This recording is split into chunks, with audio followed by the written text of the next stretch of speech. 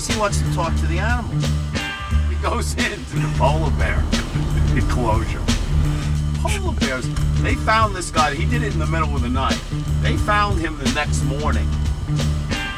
Beat the shit out of him. Before they ate him, they beat the shit out of him. Oh, it's like this crazy shit, you know. I remember I used to get skin diving magazines, and you'd see on the cover there'd be this beautiful girl in a bikini, and she's playing around with a moray eel.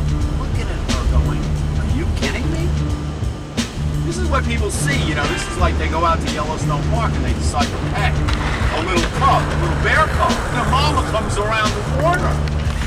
She's not happy. I said, you know what? Fuck you, Ray. I'm from New York. I pull out my knife and I just let him have it.